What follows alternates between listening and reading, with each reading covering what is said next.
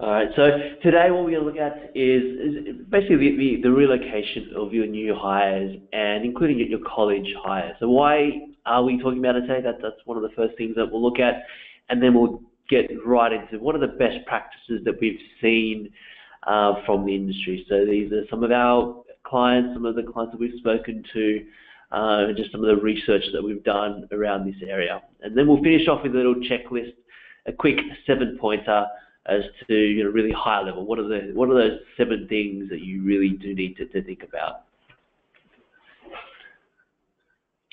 Great. So in order to get a feel for the audience and where everyone's at, we're going to go ahead and ask you a couple of poll questions. The first one, and it should be popping up on your screen right now, is do you anticipate your company relocating more or less interns and new hires over the next 12 months? If you can just go ahead and select one of those options. We'll just give it a few seconds here. All right, great. It looks like most everyone has submitted, so we're going to go ahead and close this poll. Jeff, interesting results. It looks like 50% of the attendees are going to increase relocations of new hires over the next couple of months. 38% no change whatsoever, and 13% are actually going to decrease. Yes, I remember running a similar poll last year. I think we had a few more in the more category, and I think that shifted now to a no change. So that could be interesting. Could be some sounding bites, I guess, for the future. Great. And the next question, just to get a feel for the audience, is what benefits do you currently provide your new hires? Again, you should see this poll up on your screen. If you can just take a moment to submit the answer that is most applicable to your organization.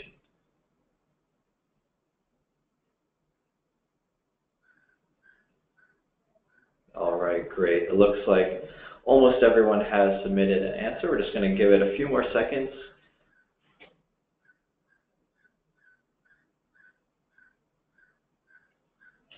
All right, we're going to go ahead and close this here.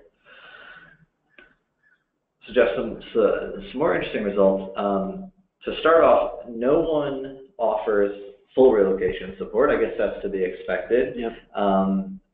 And also, no one offers zero support. So we're split between 29% a cash allowance, 29% budget towards the use of relocation services, and 57% a mixture of above on a case-by-case basis. Yeah, and that's interesting because so again, when we ran this last year, a similar poll, similar surveys last year, we saw a lot more cash allowance support being provided, and so that a shift towards it, I guess, more focus on the employee and providing them with more support. I think that's something a trend that we've also seen, especially in the last 6 months. So that it's good that the polls are indicating that as well. Okay, so Josh Burson of Burson by Deloitte observed that the war for talent is over, and he stated that clearly the talent won. So with competition amongst companies to attract college or new hires at unprecedented levels, there is a greater importance on delivering the best onboarding experience for those new hires. Importantly, if relocating a college or new hire is involved, I think it's very critical that the relocation experience is world-class, as it is the new hire's first major interaction as an employee of the company. Really, their overall experience is highly impacted by how they felt the company had supported them during that stressful time. So talent acquisition and global mobility teams have historically worked around the clock to ensure the best new hire experience. However, with the talent pool becoming more and more demanding and consistent and constantly looking for new and innovative support from their employers, I guess the race is on for talent acquisition and mobility teams to really continue to transform the new hire experience. As we've seen, I guess, in the polls, that a lot more companies are providing, or less of providing just the cash allowance and more towards a benefits-driven approach towards their new hires. So on the next few slides, we will examine the best practices for relocating and managing new hire relocations and how to make the most of the solutions that we have available today. So we'll take a look at how teams can really stay ahead and transform the way in which we do move new hires around the world, providing that really truly innovative experience. Okay. So a few of the best practices, the first one is really around technology and data. So regardless of who owns the process around the actual relocation of new hires, it is imperative that all moves be authorized, managed, and data stored securely on a central data system or platform. By doing this, it gives all parties involved clear insight into how many new hires are moving, when, to, from, and where, and on what policies. So if you have different policies for different new hires, for example. This is critical to mitigate compliance risk, security risk, and control costs. The number of data points needed and scale of tasks required to be undertaken to move in such a condensed period of time simply cannot be handled by a few spreadsheets or calendar reminders. Importantly, it helps to think about the following. 1, drive towards a single source of data. Centralizing data will help the scheduling and volume challenges associated with handling such a high population over a short period of time. Implement consistent policies that limit the scope for exception requests and helps you to manage them.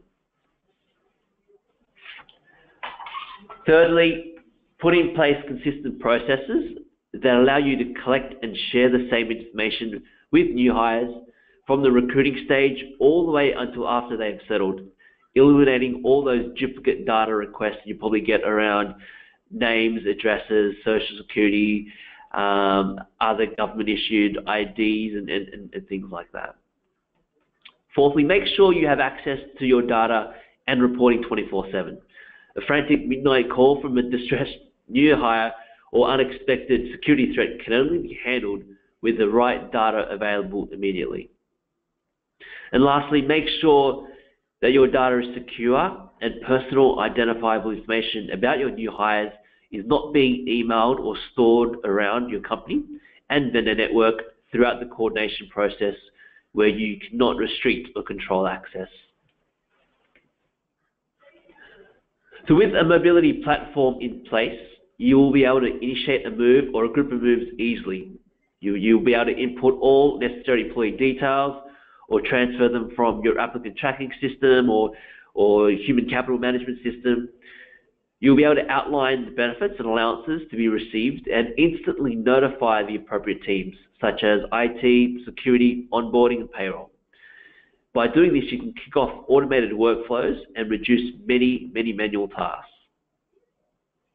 So in their 2016 HR predictions report, Burson by Deloitte estimated that almost 60% of large companies are planning a replacement, or have recently replaced their core HR information systems.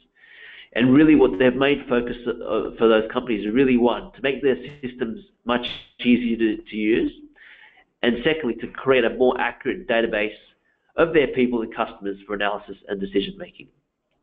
And so really most of these technologies, and they're all pretty much software as a system solutions, have the aim of making your work life better. And so what this means for talent acquisition and mobility teams is we should be jumping on that bandwagon too, and using the technology that's available now, the cloud platforms that really enable centralized information, collaboration with global stakeholders, the automation of admin tasks, and links between divergent systems like never before. So the right support. So for most college new hires, this will be their first time relocating, since I guess them and a few boxes were driven across the country by their parents to start college. However, despite their inexperience in the challenges and pitfalls of relocating to another city or country, most new hires will be millennials, and as such, generally tech-savvy, resourceful when given the right tools, and require less of the traditional support offered to other mobile populations. So here are a couple of things to look for them. So one, have a think about moving much of their support to an online self-service environment, allowing them to manage their move in the same way they manage so many other aspects of their lives. Secondly, provide some online access to information about the location that they are going to, making sure it is all in one centralized place so it doesn't lead to more questions. Think about posting information such as, where do I eat? Where do we drink? What are the parks, beaches, shops, and places to visit around the office? It will help them get acclimatized beforehand and reduce the number of questions that will be emailed or you'll have to speak to new hires about. Another point is to look at tailoring information provided to your specific new hire populations. Building a community and allegiance is even more crucial when dealing with new hires still searching for the sense of unity that they're used to experience at college. So things like what does it feel like to be a new hire at your company? Where do your new hires go to eat lunch, go to drinks after work, go to the gym? How do they connect, find running partners, gym buddies, things like that? Another point to think about is really giving the new hires access to a person with expertise who they can talk to throughout the whole move and address any concerns that they may have about the move process. Again, where to stay, what to pack, when do you book certain things, what are the tips and tricks of relocations. And really what we're trying to do here is avoiding you or maybe their parents having to Google their way to a solution. And finally, frequently asked questions. So these are very useful, but if you email them out, most of them don't get read, or they'll be filed and the new hire will have a difficult time finding it. So think about having an FAQ smartly integrated and posted to where the new hires go to book housing, for example, to look for a roommate, or find out where to eat and go to the gym. So really about centralizing that information as you do with other onboarding information.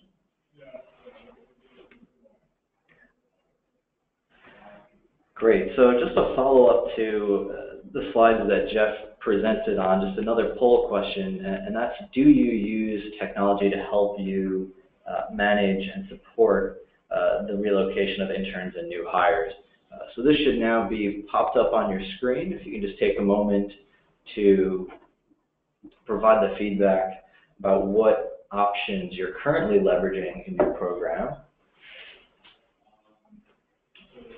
And we have just about half of the people have responded. So we'll just give it another few seconds here so everyone has a chance to read the options. I know they're a bit longer than the other ones.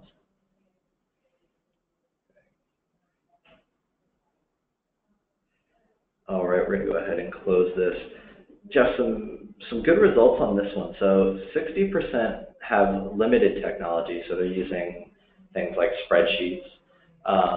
20% use some technology, and they need to look into other options. 10% are using technology and are happy with how that's working.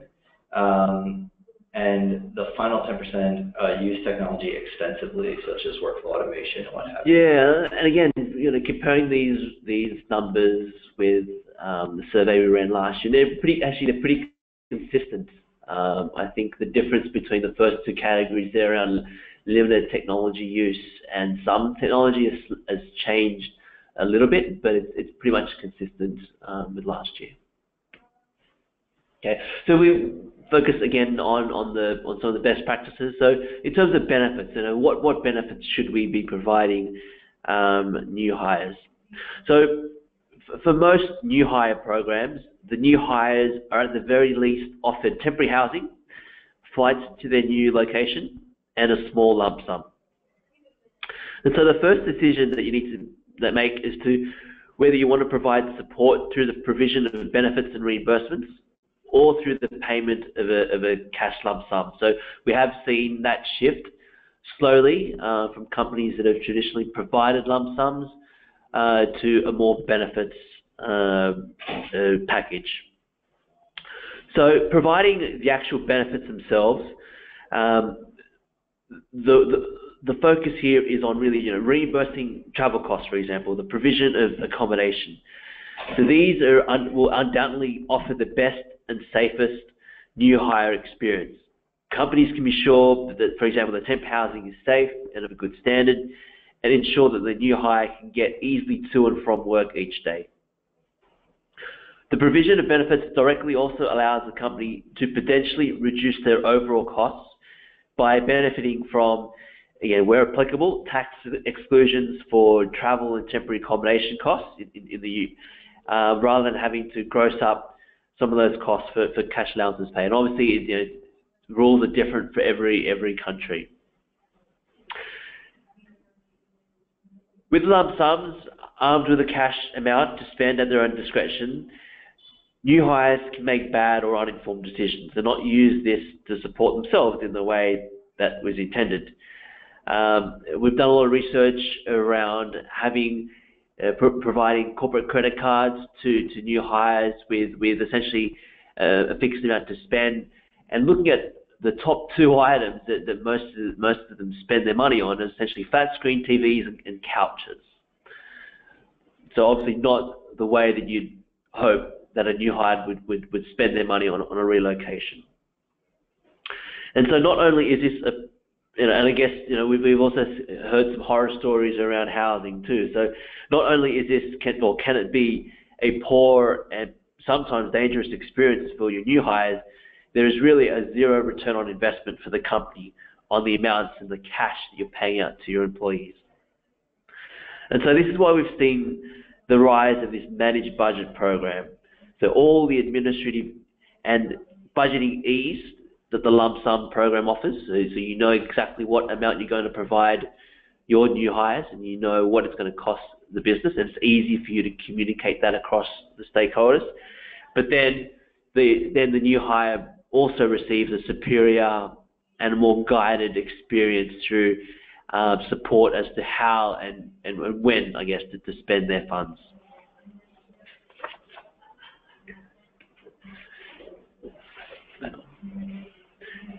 So with property, so with temporary housing considerations, here are a couple of things to think about. So one, property markets are competitive. I know globally most markets are, so you need to plan housing early. So some companies plan 9 months in advance. So it's therefore imperative for the talent acquisition teams, the mobility teams to collaborate with the workforce planning teams to understand graduate and new hire numbers well in advance. Another point is really to leverage the expertise of relocation and housing management and those vendors in that space. So these companies can look across their entire client and property portfolio to help schedule placements in housing and optimize on rates when combining volumes from a lot of their clients. A thing that's underestimated is really making sure you take out property insurance. There's been countless stories and disputes regarding damaged properties, and they take valuable time and effort to resolve, so don't take the risk. And then if you do have roommate pairing, it's not as frequent these days, but again, if you do have it, it's navigating those personal requests of who to room with, diversity considerations, personalities, medical, religious needs. It is difficult, and trying to get that process automated and those surveys, questions vetted as soon as you can. Individualized budgets. So individualized budgets, that is the ability to switch on or switch off or scale benefits based on family size, location, travel to location, or seniority. This is still very prevalent within the industry. So you may not want a one-size-fits-all budget, as it does create more exceptions, which means you're going to have to spend more time dealing with those exceptions, which leads obviously to inefficiencies. So, and the obvious reason why we're seeing more individualized budgets is because obviously a family of 2 adults and 2 children will need different benefits than a single mover. And the final point here is really around exceptions and the importance of reviewing historical exceptions and looking for trends that suggest a need to increase benefits. For example, if you have a 14-day temporary housing policy but find that many are asking for that extra week, maybe make it 3 weeks up front, because it is easier to book 3 weeks in advance than having to extend for the additional week at the last minute, especially where property places are limited. Stakeholder management. So teaming, it sounds simple, but establish who else in the company moves people. Use their contacts, resources, process maps, checklists. And this is especially important with the vendors that you use. And vendors. So do you manage internally or do you outsource? That's a key decision. Do you want to be answering all those questions from new hires about their move? Are you able to scale your team quickly? Can you deploy people from other business units to help during busy season? And especially with temporary housing and the affordability and availability of temporary housing. Make sure you leverage relationships that other parts of the company may have with other housing providers, for example. Payroll. How will you get reporting done correctly? Cash out. Is it manual, and how do you track it? Are the benefits taxable or not? Do you follow the same process for other parts of your program, for your permanent transfers or your temporary move population? And if talent acquisition is the one who looks after your new hires, how do you ensure that processes that you follow within Global Mobility are also followed by the talent acquisition teams? Finance. So they need to ensure that costs are forecasted and budgeted for. Where will these costs go? Cost centers. Are you setting them up in time? And how are you going to track and cross-charge effectively? And then for hiring managers, understanding workforce planning numbers 12 months in advance to help with housing and budgeting is very important. With payroll, with reporting, again, it's important to track expenses and actual amounts and compare against what you had budgeted for. And a common pitfall that we see is a lot of companies fail to track gross ups. So always watch out for the gross ups on those taxable benefits.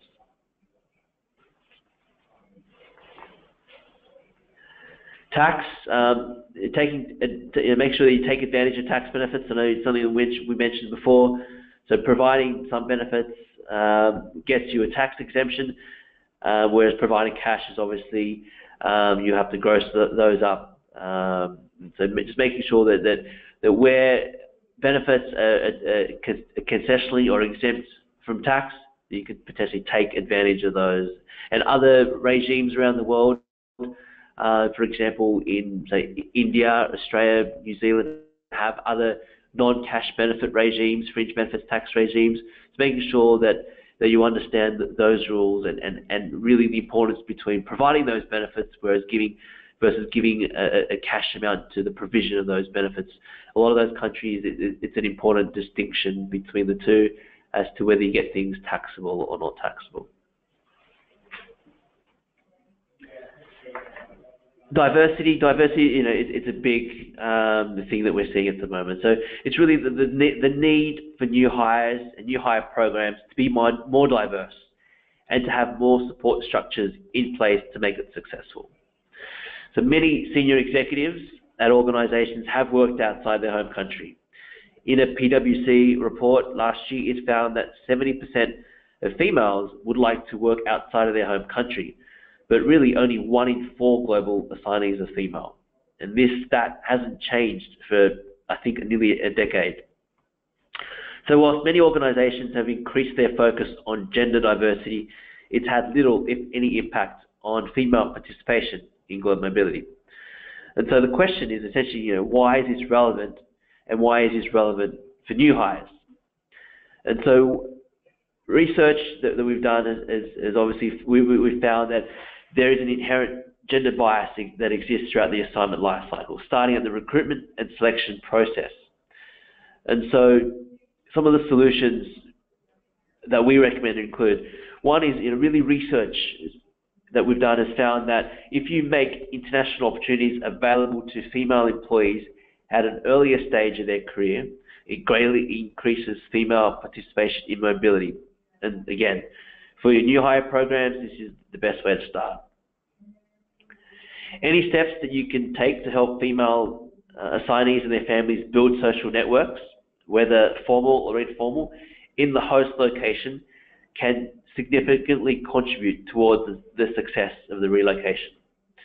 Traditional male-centric social and support networks may not be the best fit for the female assignee and her family.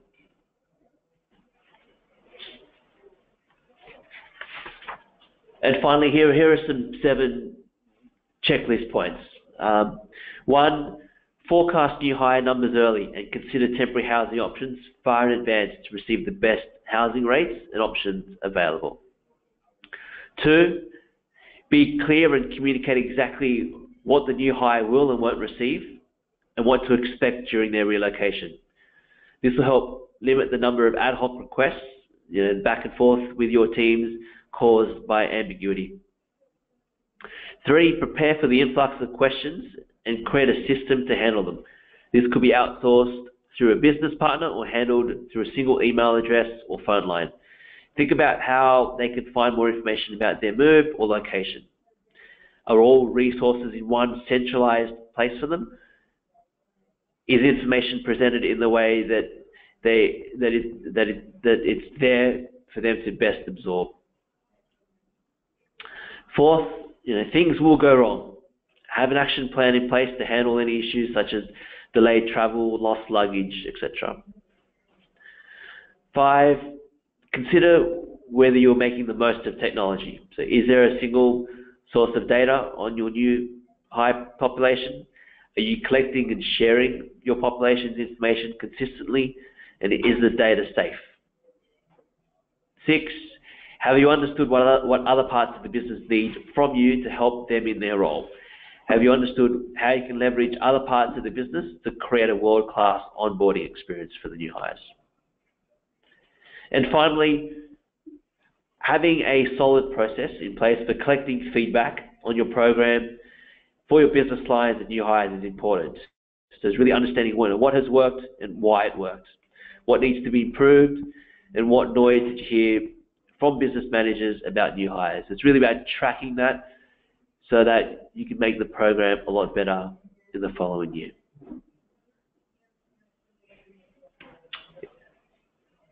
So that's essentially the information, so some of the best practices and the checklists for new hires, and just a little bit around technology and how we deploy technology at Move Guides. It's really just to create that single platform that connects your HR teams, vendors, talent acquisition, different relocation vendors that are suited for new hires and the cheaper alternatives, and the employees themselves, and getting all those different parties and those processes onto that single platform to really drive the employee experience, but also the new hire team. So whether that's talent acquisition or global mobility, ensuring that their experience is also world-class. Great, thanks Jeff for taking the time to put together that presentation. Just a reminder, if you have any questions, please feel free to input them now. We do have a couple of questions that have come in, and alternatively, you're also welcome to send Jeff an email at any time. It's a pretty easy email to remember. It's just jeff@moveguides.com. So Jeff, the first question that's come in is, how important is it to differentiate your policies or strategies between internal transfers and those new hires? Yeah. So there's, I guess there's a couple of nuances that we've seen, I think, for existing clients. And one, for those that do provide a lump sum, it's the big one there is timing. A lot of companies will provide a lump sum. They generally have a rule of whether it's 2 weeks or a month before the transfer date, and oftentimes we find that expenses are being incurred much earlier than that. And so for existing hires, it's I guess a lot easier. They're already set up on payroll. They're an existing employee. And so for those employees, sometimes what we've seen companies do is make the payments and offer those relocation benefits earlier. So earlier before 30 days of their move date. New hires, it's still a challenge at times because they're not on payroll. You're oftentimes waiting for a repayment agreement to take place, but trying to shift the timing, as early as possible, trying to get those payments and getting them offered, getting them, with their benefits at a much earlier time. I know there are some challenges, but if you can do it for your existing hires, certainly do that. Great, thanks, Jeff. The second question that's come in is, we don't currently have a tech platform, but are starting to investigate options. What are the benefits that your customers are experiencing using a platform such as the one you offer? Yeah, I think it's really around efficiency and the user experience. So we've seen a few teams that it is quite a manual and administrative task, and taking those tasks away and redeploying those employees to more strategic parts of the business and more helping them becoming a better business partners. I think that's been one of the big key takeaways. So, increase efficiency and improve the experience. Risk is another one that we've found. So obviously from a PII risk, that's trying to eliminate that through the use of technology. But then also in terms of errors, you're not getting any transposition errors, you're not getting other human errors as well. That a lot of that by streamlining that whole process. So there's some of the benefits: user experience, increase efficiencies, reduction of risk. Great, thanks, Jeff. And so with that, we don't have any other questions at this time. We're going to go ahead and wrap up the webinar. I want to thank everyone again for taking the time to be with us today. If you have any questions or follow-up thoughts or concerns, please do send us a note. And thank you to Jeff for taking the time to present to everyone. Have a great day.